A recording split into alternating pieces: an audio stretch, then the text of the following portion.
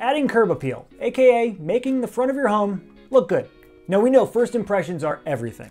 It's a psychological truth that first impressions linger no matter what comes after. So even if the rest of the home is amazing, if the first impression isn't great, that's gonna affect how the potential buyers feel.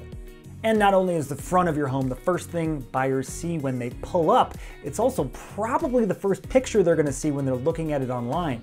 And online photos are the true first impressions in real estate. So curb appeal is doubly important. It's the first of the first impression. But what if the curb appeal on your home is lacking? Well, here's 8 of my favorite things you can do to spruce it up. Some of these are pretty easy, some of them take a little more work, but they're all very effective. Number 1 is landscaping. Mow the lawn, pull the weeds, trim the shrubs, add some new mulch, just clean everything up. Now this one's pretty obvious and honestly fairly simple, but it's hugely effective. Some simple yard maintenance can take the curb appeal of your home from to Number 2, refresh the front door. Now, the front door when we're looking at a home is actually the focal point. No matter what, it's where the eye naturally gets drawn. You can spend money on a fancy new, really beautiful front door, or just paint the one you already have. A simple coat of paint does wonders. If you don't know what color you want, go to Pinterest and see what looks good on a house like yours. Number 3, upgrade the lighting. Now, this may shock you, but during the daytime, new lighting, not gonna matter too much. But at night, it makes a huge difference. And a dramatic evening photo can be very powerful in selling a home.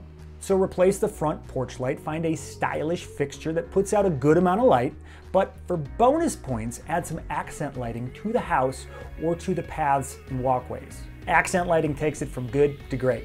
Number 4, add shutters. Now, shutters are all the rage, and I admit they can take a home that's from the curb somewhat drab and make it very aesthetically pleasing. Plus, it doesn't cost a lot of money. Just find some shutters that are sized right to your home, give them a coat of paint, and put them up. They don't even have to work. They almost never work. They're just there for fun. Number 5, add planters boxes or flower pots. A little bit of greenery or flowers goes a long way. But don't overdo it. We're looking for an accent, not something that takes over. As always, beware of clutter. Number 6, a new garage door. Now, this is one of the high dollar items on the list, but it is very, very effective. And getting a new garage door will actually bring one of the highest ROIs on any home improvement project. If you really want to make a statement, upgrade to something sleek and modern. They look great. Number 7, now here's something that's way simpler and costs a lot less, a welcome mat. Small and easy, yet warm and inviting, this might be just the touch that puts you over the top. Everybody likes a welcome mat, come on. And if you're one of those people that likes them with the funny phrases, you can do that too. And number 8, this might seem weird, but trust me, power wash. Driveways, walkways, walls and roof, just give it all a good spray down. Over time, so much gunk accumulates that you don't even notice. You will be shocked at how big a difference a good power wash makes. And that's it. I hope these are helpful.